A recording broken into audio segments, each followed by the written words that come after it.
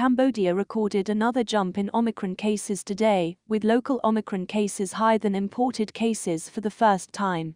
Today's official daily new COVID case total, diagnosed by PCR test, was 10. Cambodia and Australia discuss various topics of common interests.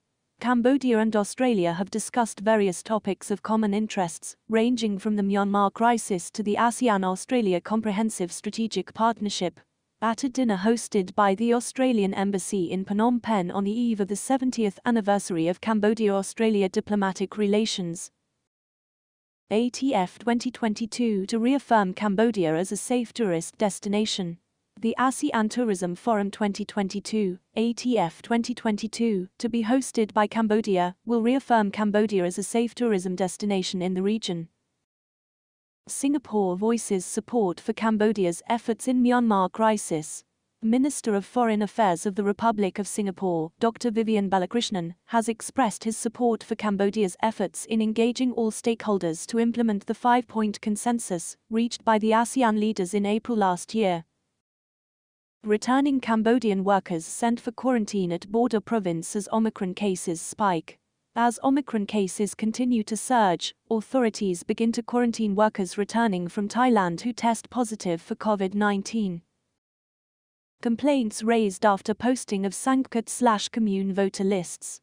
The National Election Committee, NEC, reported that after the posting of first the voter lists in Sangkut and communes in the country, complaints were raised. Cambodia, United Nations to work together on Myanmar crisis. The UN will work with the ASEAN chair to ensure that the situation in Myanmar does not get worse, said new Special Envoy of the United Nations Secretary-General on Myanmar Noeleen Heyzer, in a virtual meeting with Prime Minister Hun Sen yesterday. ASEAN COVID-19 Table 14 January 2022. ASEAN as a whole has reported more than 15.5 million COVID-19 cases. Of this, more than 750,000 are active cases as of January 14. Waiting in anticipation. Results for national Grade 12 exams to be announced. Students throughout the country are waiting with bated breaths for the results of their efforts in the national Grade 12 exams held on December. U.S. committed to end illegal trade of Cambodian antiquities. The United States government announced that through extensive effort 35 artifacts originating from Cambodia and other Southeast Asian countries will be returned. Universal Peace Federation issues statement in support of PM's mission to find resolution to crisis in Myanmar. Chairman of the Universal Peace Federation, Dr. Thomas G. Walsh, sent a message of support and appreciation for Prime Minister Hun Sen for leading the efforts to find a solution for the crisis in Myanmar. UN envoy urges inclusive ASEAN approach to Myanmar crisis, as Cambodia leads talk with junta. While speaking with the Prime Minister Hun Sen, a United Nations Special Envoy has urged Southeast Asian countries to support international efforts to engage all sides in the crisis in army-ruled Myanmar. One student in international school found infected with Omicron variant in capital.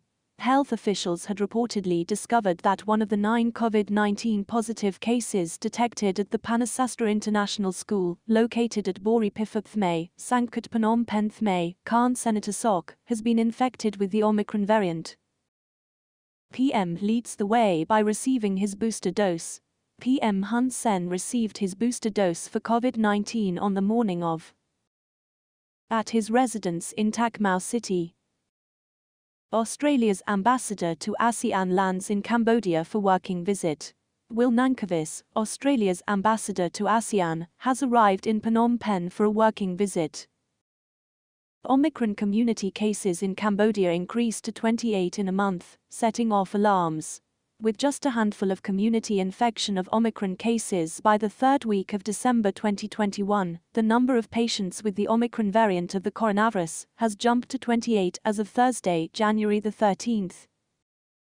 Efforts unstuck. Opposition's unity bid against CPP for polls comes apart. Efforts to merge newly created political parties or form a viable opposition party to challenge the mammoth Cambodian People's Party, CPP, before the upcoming commune election, have become unstuck due to unwillingness and polarization. Public Works Ministry to use app for project management. The Public Works Ministry on Wednesday announced plans to launch the PRK app to monitor the effectiveness of road construction, road infrastructure, and reduce other technical costs of road repairs in Cambodia. ECCC Tribunal Exit Strategy put in force. An addendum to the agreement between the United Nations and the government on the Extraordinary Chambers in the Courts of Cambodia, ECCC, has come into force. Social Affairs Ministry to improve childcare services. The Social Affairs Ministry has signed a Memorandum of Understanding, MOU, with Care for Children to provide childcare and improve child protective services. Cambodia and the Philippines to enhance ties, share experience. The government and the Philippines have agreed to cooperate with each other to share experiences in the field of subnational reform and to combat transnational crimes. Climate change and drought, biggest challenge for Agriculture Ministry. The Ministry of Agriculture yesterday said that among its biggest challenges to address are climate change, drought, and irrigation system development. African swine fever leads to ban on live pig imports. Cambodia has temporarily stopped the import of pigs from its neighbors Thailand and Vietnam due to an outbreak of African swine fever. Kampong Speu families won't go without toilets. Kampong Speu authorities are determined to provide the remaining 10% of families with toilets this year and mark the conclusion of the province's campaign to end open-air defecation. Tycoon arrested over $500K fraud claim. Kampot Provincial Court yesterday charged Tycoon Peth Nguyen and placed him in prison for allegedly cheating a businessman out of nearly $500,000 last year. Japan to provide more funding to develop Cambodia. Japan has once again come to the forefront of helping Cambodia, and this time the Japanese government has pledged to provide more funding to develop various sectors, such as mine clearance, clean water, and electricity. Cambodia ranks second in Asia as the best country for retirees for 2022. Cambodia snagged second place in Asia and 14th in the world as the best country for retirees to 2022. This is according to the recent release of the International Living website. USAID Greening Praia Lang has disbursed nearly $2.8 million in grants since 2019. Since July 2019, USAID Greening Praia Lang has awarded nearly $2.8 million through 17 grants to private companies and non-governmental organizations to protect biodiversity and improve livelihoods in many wildlife sanctuaries, protected areas and heritage parks in the kingdom. PM outlines 7 recommendations for local and international journalists. While giving professional recognition to journalists and their supportive role played in nation building, Prime Minister Hun Sen yesterday outlined 7 recommendations that they should also adhere to in accordance with government policy. Youth takes justice into his own hands.